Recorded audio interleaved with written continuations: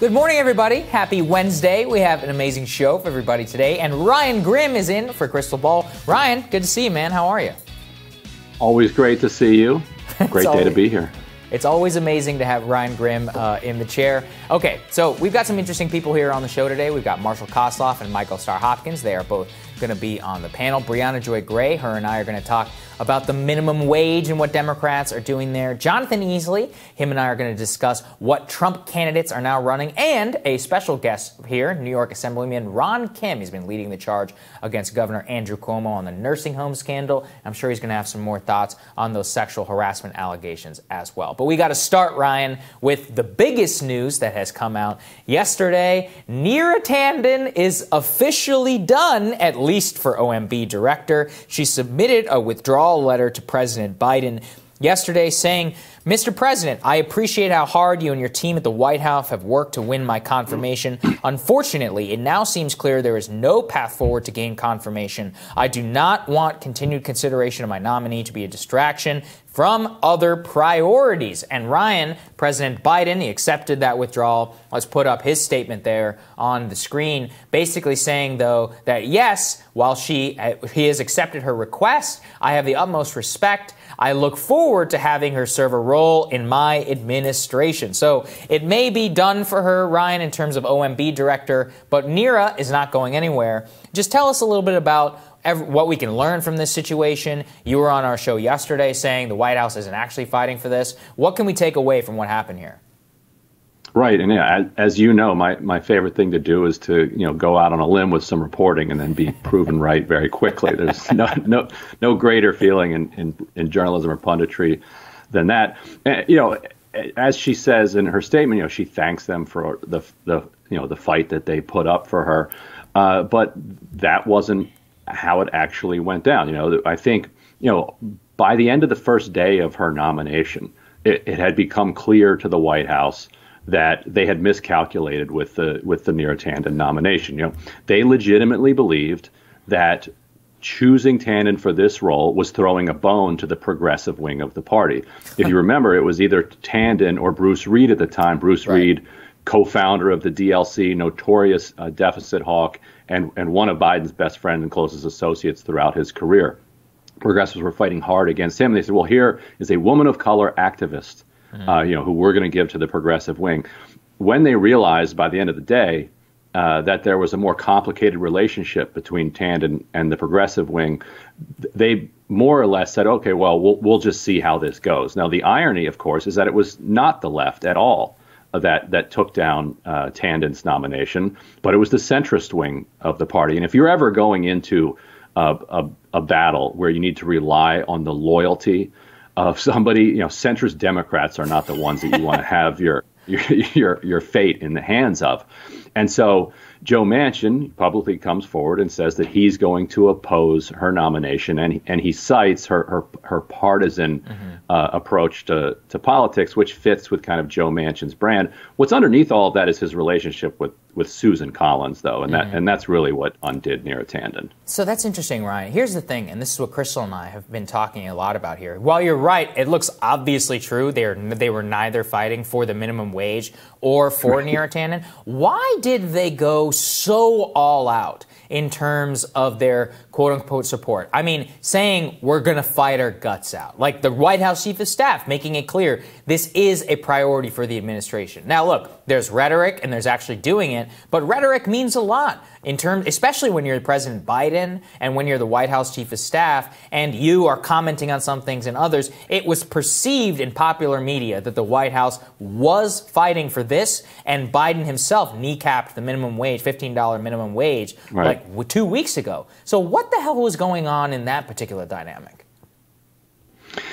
So you have to think about what the possible public responses that an administration can have. And this is not just the Biden administration, but every administration will say that they are supporting a nominee, 5 minutes before they yank that nominee. Because the second that you leave any daylight between what energy you're putting behind, what motivation you have to support this nominee, then it's over for that. It's fully over for that person, and they have to withdraw. And then you have to have plans for what's going to happen after the withdrawal. They had long said that they were going to give a role to Neera Tanden, an unconfirmed role, if she didn't get her confirmed role, which itself was actually a signal to the press that they were not fighting tooth and nail for her to get a confirmed role, because you don't give an exit option if you're fighting that hard for that.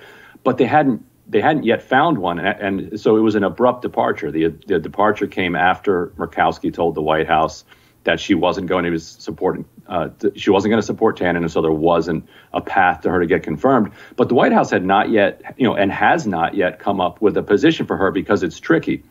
It can't be an ambassadorship, because that requires Senate confirmation. Right. It can't be a top level HHS position, because that also requires confirmation. Typically you would give a person like Tanden, some type of assistant to the president role. But, she is a high profile figure, and those are often reserved for people that are kind of in a medium tier of the party. So, there are turf issues to consider when you're offering her some type of unconfirmed White House role. So that's going to be a really difficult thing for them to sort out. And so they clearly haven't sorted it out yet. And so until they have settled on their strategy, they have to say to the press, well, they don't have to, but they administrations do say to the press, we're fully committed to this happening. And you see the same thing on the filibuster.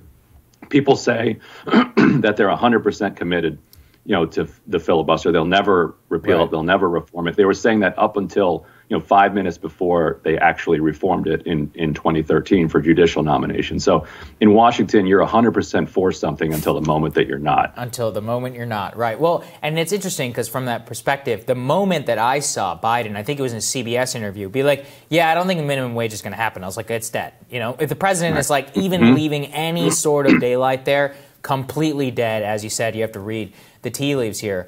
The interesting part here was also Bernie, who you mentioned. And I'm not sure if he played a role in this, but he was making it very clear that he was not particularly happy with Neera Tanden, even on the very same day. Let's take a listen to what he said to CNN hours before she dropped out.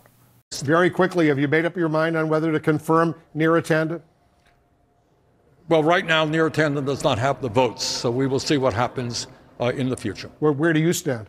Well, I will make that decision when the vote takes place. All right.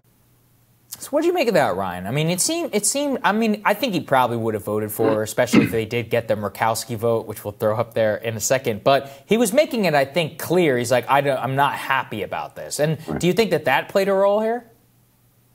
Well, as we now know, Biden told Sanders in the afternoon that they had heard from Murkowski and that her nomination was dead. And so there's still a little bit of reporting to do to piece together the precise timeline. But it's quite plausible that Sanders, when he was answering that question from Wolf Blitzer, had already gotten the call from Joe Biden and knew that she did not have the votes. If you notice, his phrasing, right now, she does not have the votes. So that may have been based on the intel that he had gotten from Biden. And then he says, we'll see what happens.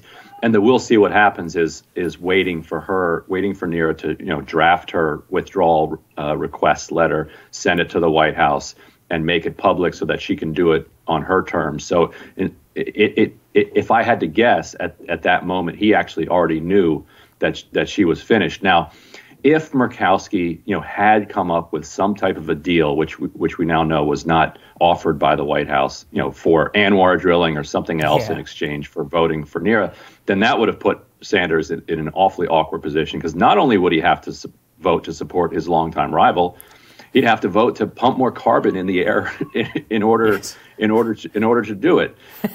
So he didn't have to ultimately make that call, and I'm sure he's glad that he didn't. I'm sure that he's very, very happy. That was the best under-discussed part of all of us, which is in the late hours, Senator Murkowski, let's put this up there on the screen, she was like, well, I hadn't even heard from them, and she's like, they never even asked. She's surprised the nomination's being pulled. She was very clearly, Ryan, trying to game this entire thing in order order to get the 2 Alaska senators in on some ANWR drilling provisions within the budget, which, you know, it's an old Washington game, but like you said, it would have been especially ironic. Ultimately, Neera's nomination is over. We'll see what she gets. Like you said, those special counselor to the president jobs are some of the most coveted real estate in Washington. We'll see if somebody's willing to give some of that up. But I think Crystal is probably very, very happy right now. It's a pity that she couldn't join us today. Thanks for joining us, man. And we are going to have more Rising for everybody right after this.